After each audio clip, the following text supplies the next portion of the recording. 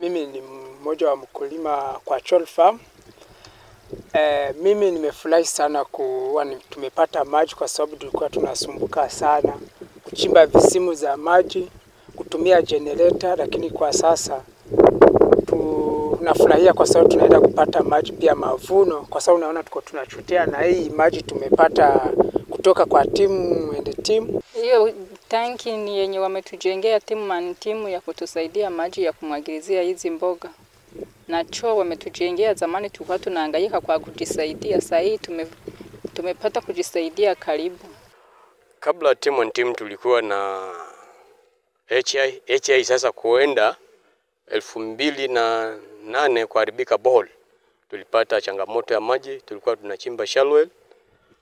Tukifanyia kazi kama mwaka mmoja, miaka miwili au mwaka na nusu inaharibika. Tulikuwa ni hizo challenge ya kutusaidia katika maji, hapo ndio ilikuwa ni shida kwanza. As we have learned from the meeting that there are several boreholes that has been constructed to facilitate the water services in the area. The sanitation facilities, the toilets are in place, and we have seen the tanks are already there. We have gone through the farm and we have realized that, and we have seen that there is water that is enough for them to sustain the farming at the area. This project is a success story in terms of implementing projects that have the integrated aspect. That is water for domestic use, water for livestock, and water for agriculture. Choro Farm is a very special farm, given it hosts the integration aspect between the host community and refugee community. We are targeting at least 500 farmers to be housed within the 22-acre piece of land, which will enable them to plant and harvest and also sell this produce for their livelihood programs. Tumeona mabadiliko makubwa sana wakati timu imekuja hapa kutusaidia maji.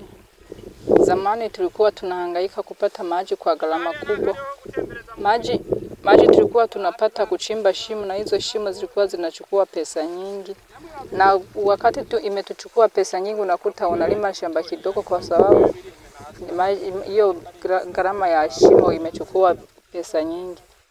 Na hiyo unakuta unanunua na generator, pamoja hiyo generator inakula mafuta, hiyo ni pesa yote inaenda. Sasa hii tunafaidika kwa sababu tunatumia maji yenye haitugharimu pesa na mafuta.